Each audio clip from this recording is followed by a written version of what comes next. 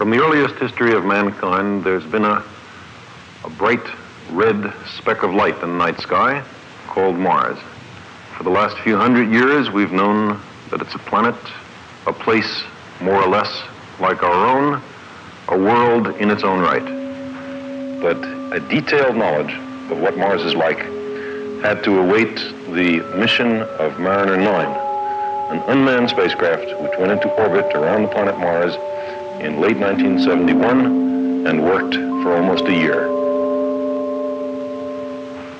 A geologist looks at a planet to first understand the processes that are going on there, the things that are affecting the development of its surface at the present time.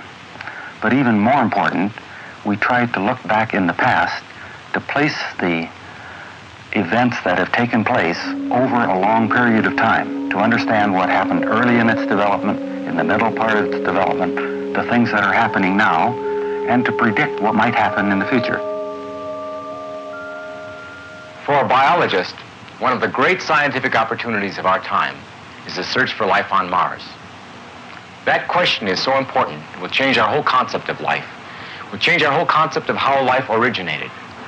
The question is not only whether there is life on Mars, but whether that life has a separate origin from our own life as we know it. When Mariner 9 was placed into an orbit around Mars, it saw a planet 1/2 the size of Earth, blanketed by a gigantic dust storm. For almost 2 months, scientists could see only blurred pictures of the top of the storm, or the ice and snow of the South Pole shining dimly through the dust, and several dark spots, apparently mountain peaks protruding up through the storm. And then the great clouds of dust receded, and the long weeks of frustration ended with one magnificent and exciting word: volcanoes.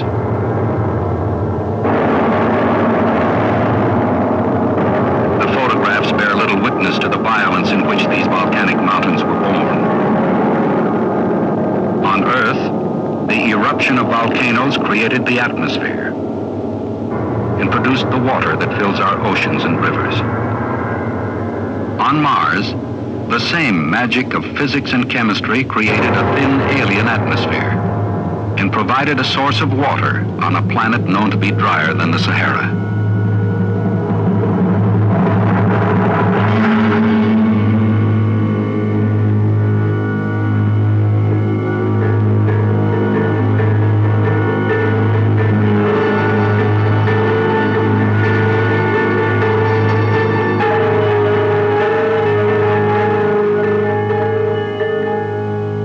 The exploration of Mars by early mariners photographed about 10% of the surface in brief encounters as they flew past the planet. But it is Mariner 9 that explores all of Mars and reveals a planet beyond speculation. The intricate spacecraft, operating at a distance of over 100 million miles, is commanded by a complex system of men and machines on Earth. 6 mission experiments yield results that can be woven into a total picture of a planet.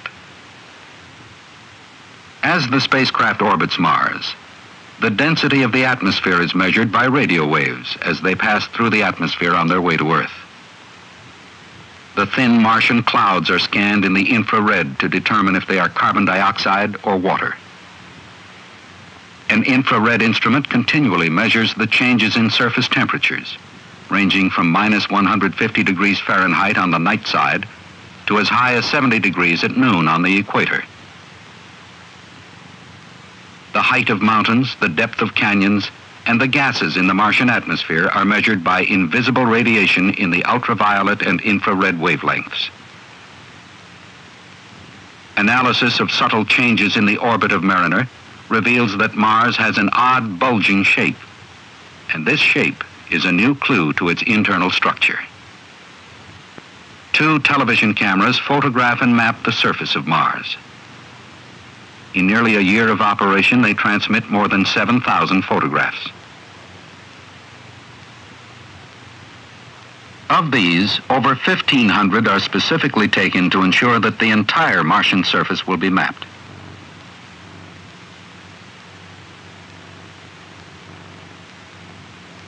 photographs are carefully matched, precisely positioned on a globe, and skillfully fitted together.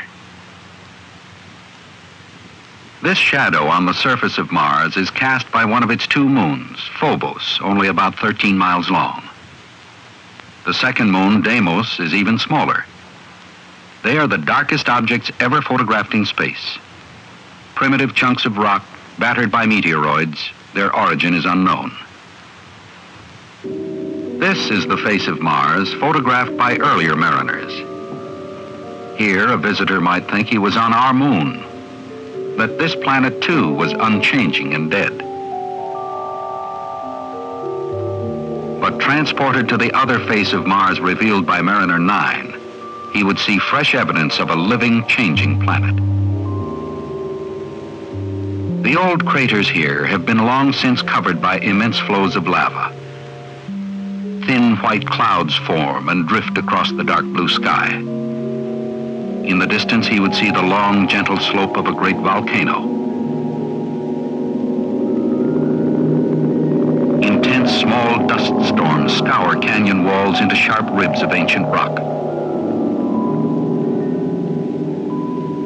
Near the poles, he would see a great series of ancient terraces, each layer composed of a mixture of dust and snow deposited by the wind. Each took thousands of years to form. Each is an episode in the history of the planet. The exciting thing that we discovered, there were many of them, but one very exciting thing that we observed in the middle of the mission was that things were changing before our very eyes on the Martian surface. For example, in 13 days, an area about 7 miles across discontinuously appeared, just hadn't been there before, suddenly it was there.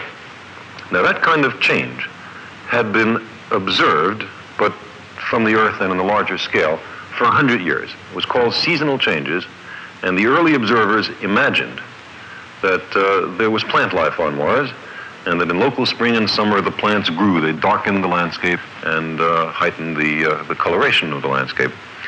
Well, we proposed before Mariner 9, my colleagues and I, that instead what was happening was that there were high winds that were uncovering the dark material, dark rocky stuff, by blowing off bright, fine particles.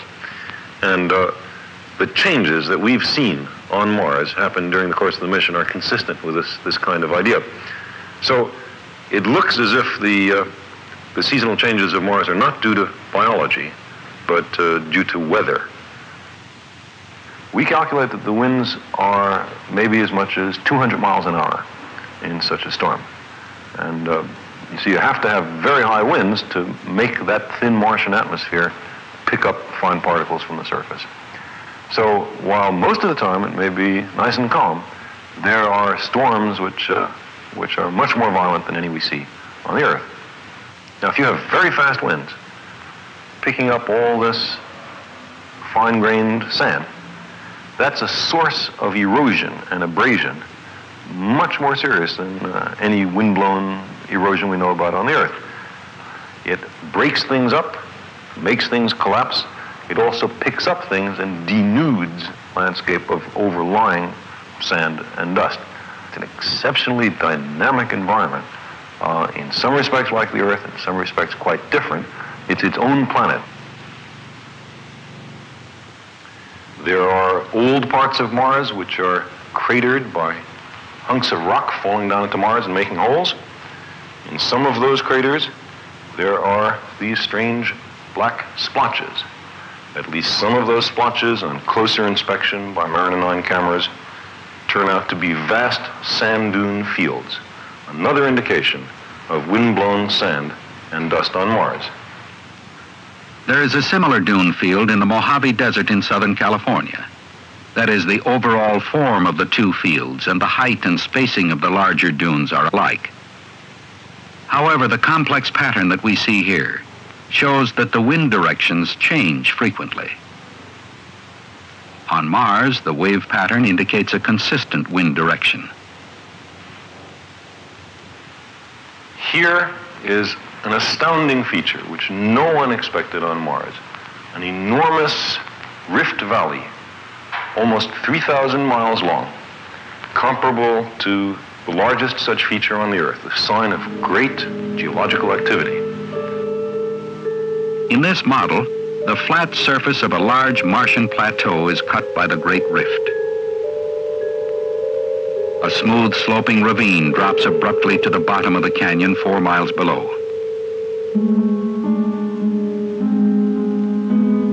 The small peaks on the canyon floor were once part of the plateau surface. Today, this great fracture in the crust of Mars is 75 miles across. The original fault has been widened and shaped by various forms of erosion. Great landslides are triggered by quakes that shake the crustal rocks.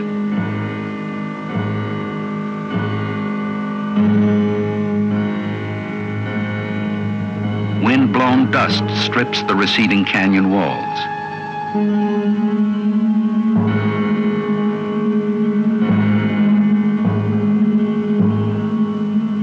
Some side canyons may have been deepened by running water.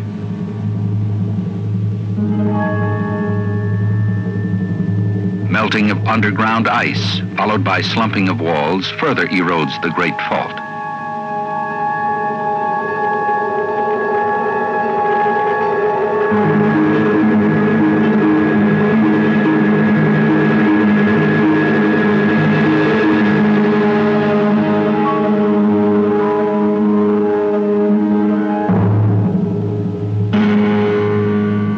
This Rift Valley, of which we have seen only a small part, is so huge that it would span the United States. And the Grand Canyon of Arizona would fit inside one of the smaller tributaries.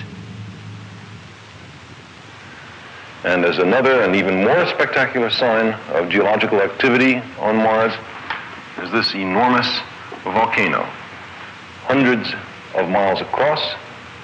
It's the largest volcano in the solar system so far as we know. It's a young object because it doesn't have very many impact craters in it, meaning that geological activity on Mars has been occurring in very recent times. This is a model of the volcano. Its base measures 370 miles across, and the peak stands 15 miles above the plain.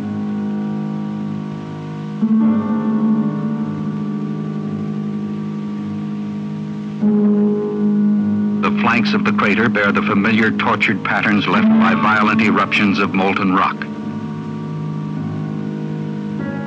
The walls drop steeply to a scarred, blackened floor. Frozen lava lakes marked with rough circles where the interior fires of the planet forced their way to the surface and built a mountain. This is where the atmosphere of a planet is born, in searing heat that transforms solid primitive rock into thin vapors. Today, the crater looks dead, frozen into a rigid page in a textbook on the evolution of a planet. This is not an old volcano. To a geologist, it is young, and no one can say if it is alive or dead. In this volcanic field near Flagstaff, Arizona, there are hundreds of volcanic vents, some as old as 2 million years. The youngest of these, Sunset Crater, is similar to the small volcanoes we see on Mars. And the lava flows are the same as those we see on the flanks of the larger volcanoes. I'm standing beside the basaltic lava flow that comes out of Sunset Crater, and the great jumble of blocks that you see here are caused by the fact that the lava comes out as a liquid, but it chills on the outside, and the interior of the flow keeps moving, and it breaks up the outer edge into this great mass of jumbled blocks. It's very similar in size and form to the lava flows that we see on Nix Olympica on Mars. In many Mars photographs, we see long, sinuous ridges that go across the great lava plains. We're sitting on a feature that's very much like those. We think the way this feature formed is that the still liquid lava down in the center of the flow keeps exerting pressure. It lifts the top up, finally breaks it, and then squeezes out through the frozen crust. And here is something which no one guessed would exist on Mars at all. This is one of hundreds of little channels. This is actually not so little. This is a few hundred miles long. Channels which look for all the world as if they've been cut by running water. Here's a close-up of the inside of one of those channels, and it has the characteristic patterns of terrestrial stream beds. But the trouble is, there isn't any liquid water on Mars. The pressure on Mars is so small that it can't keep a lid on liquid water. If this is due to running water on Mars, it must have been made at a time when the Martian climate was very different from what it is today, at a time when Mars had much more Earth-like conditions. This is a model of a section of a 3-mile wide channel north of the Martian equator that seems to be formed by a broad flow of liquid water. It is similar to drainage channels on Earth that are fed by rainfall. Parts of this channel also show evidence of wind erosion and softening of contours.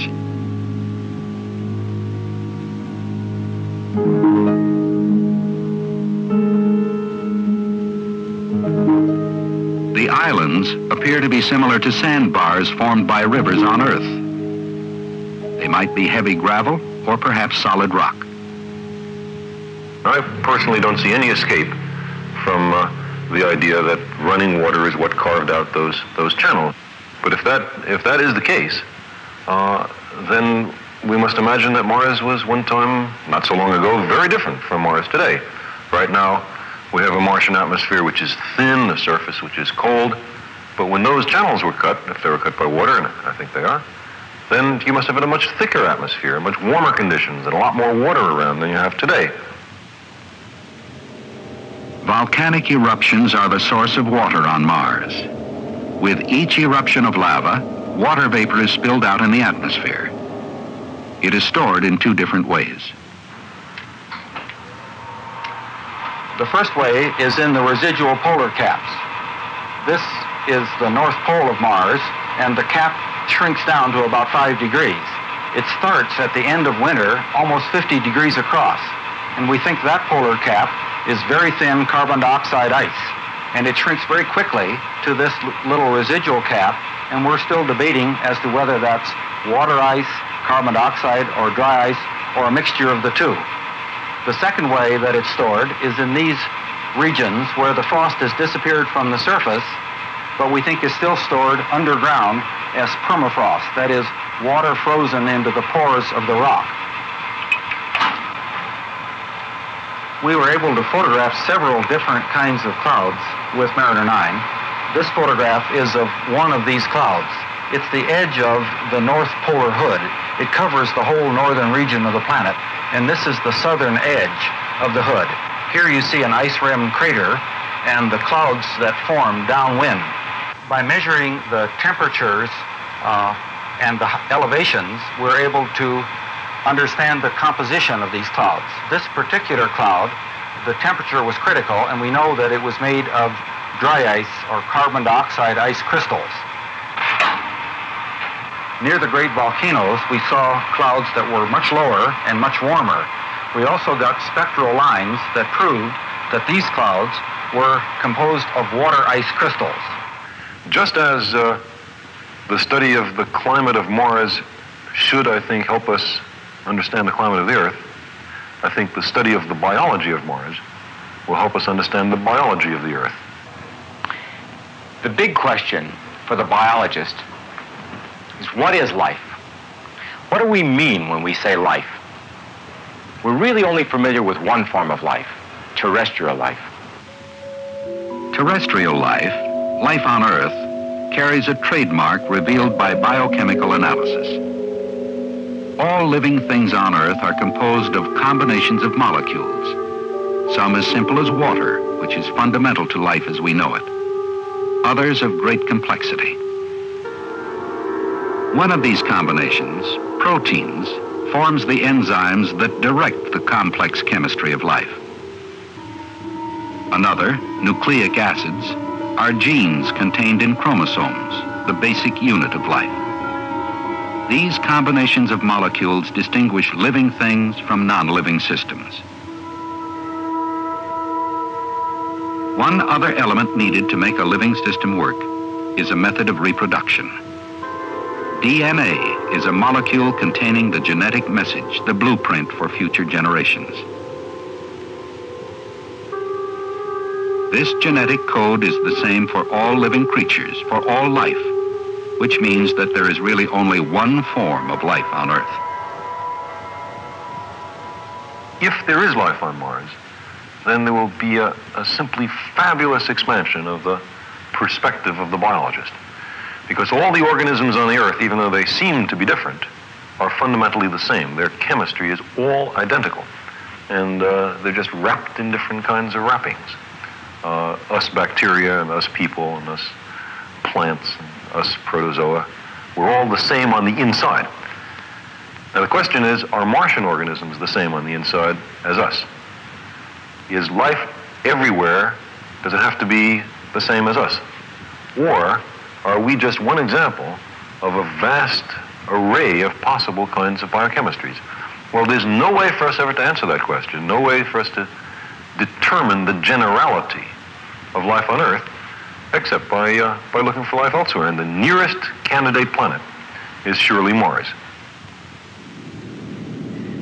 In 1976, 2 Viking spacecraft will place landers on the surface of Mars. One major objective is to search for life in the Martian soil. But what kinds of life forms might cope with the special problems of Mars? The Mars atmosphere allows deadly ultraviolet radiation from the sun to penetrate to the surface. Life forms on Mars may have silica shells to protect them against the radiation.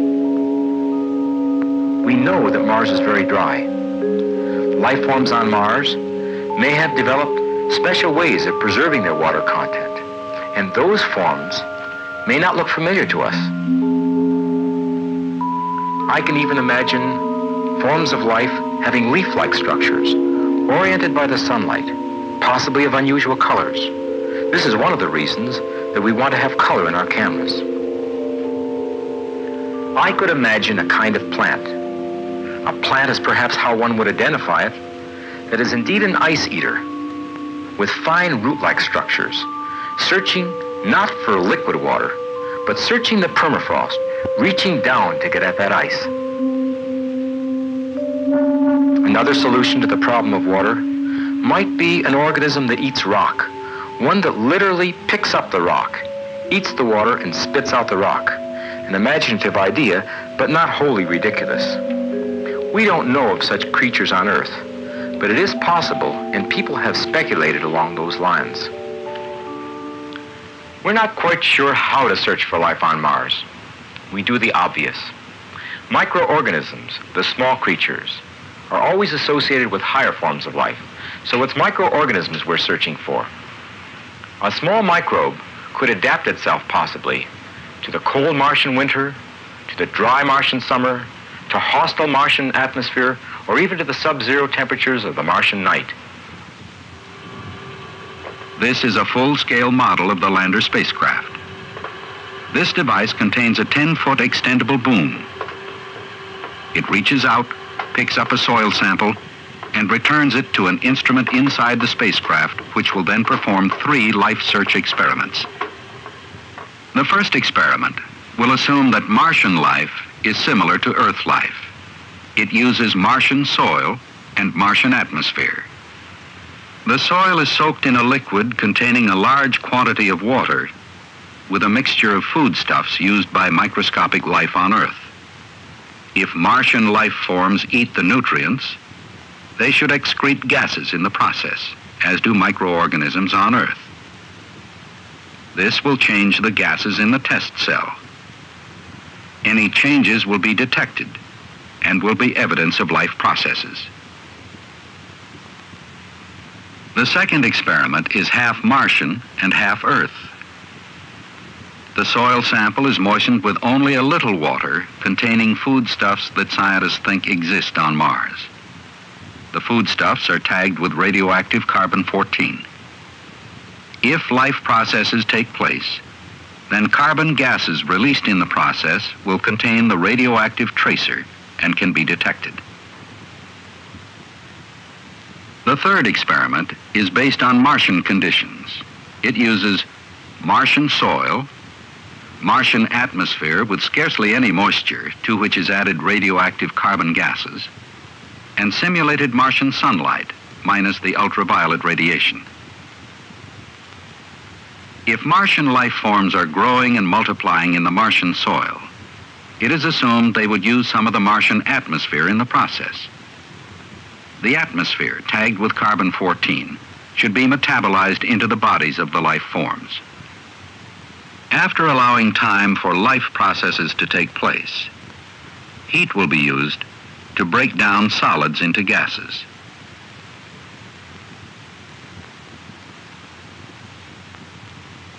Detection of carbon-14 in those gases will be evidence of a life process. It always happens in the history of science that as your perspective broadens, you learn more about what you left at home as well as what you went out to seek. And so it may be that in the long term, the greatest boon to science and to mankind from the exploration of Mars will come in terrestrial biology. It's just a speculation on my part, but I think there's a good chance that that will be the case. We have seen the planet Mars, in one sense, for the first time through the eyes of Mariner 9. And it was not quite what we had expected. How can a planet bear the scars of great raging floods and the gentle tracing of rain when liquid water on its surface vanishes into thin vapor or congeals into solid ice? The possibility now of large amounts of frozen water on Mars may hold the answer to one of man's basic questions.